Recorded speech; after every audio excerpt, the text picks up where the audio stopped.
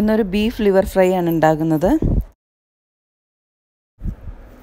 ഇത് 1/2 kilo beef ലിവറാണ്. അത് നന്നായിട്ട് കഴുകിയെടുക്കണം. ബീഫ് വിനാഗിരി ചേർത്ത് കഴുകിയെടുത്ത് കഴിഞ്ഞാൽ നല്ലതായിരിക്കും. ആ സ്മെല്ലൊന്നും ഉണ്ടാവില്ല ബീഫ് ലിവറിന്.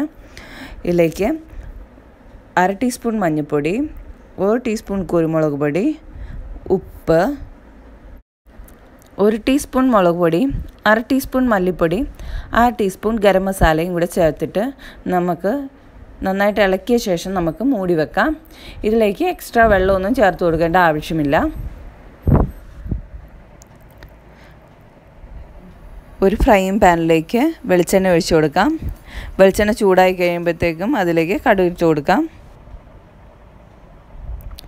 കടുക് പൊട്ടിക്കഴിയുമ്പോഴത്തേക്കും നമുക്ക് കുറച്ച് ചുവന്നുള്ളി, ചുവന്ന മുളക്, കറിവേപ്പില ഇവയൊക്കെ കൂടി ചേർത്ത് ബ്രൗൺ കളർ ആകുമ്പോഴത്തേക്കും നമുക്ക് ബീഫ് ലിവർ ഇട്ട് കൊടുക്കാം.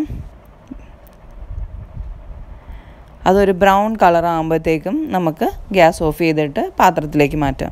നമ്മുടെ ബീഫ് ലിവർ ഫ്രൈ റെഡി ആയിട്ടുണ്ട്.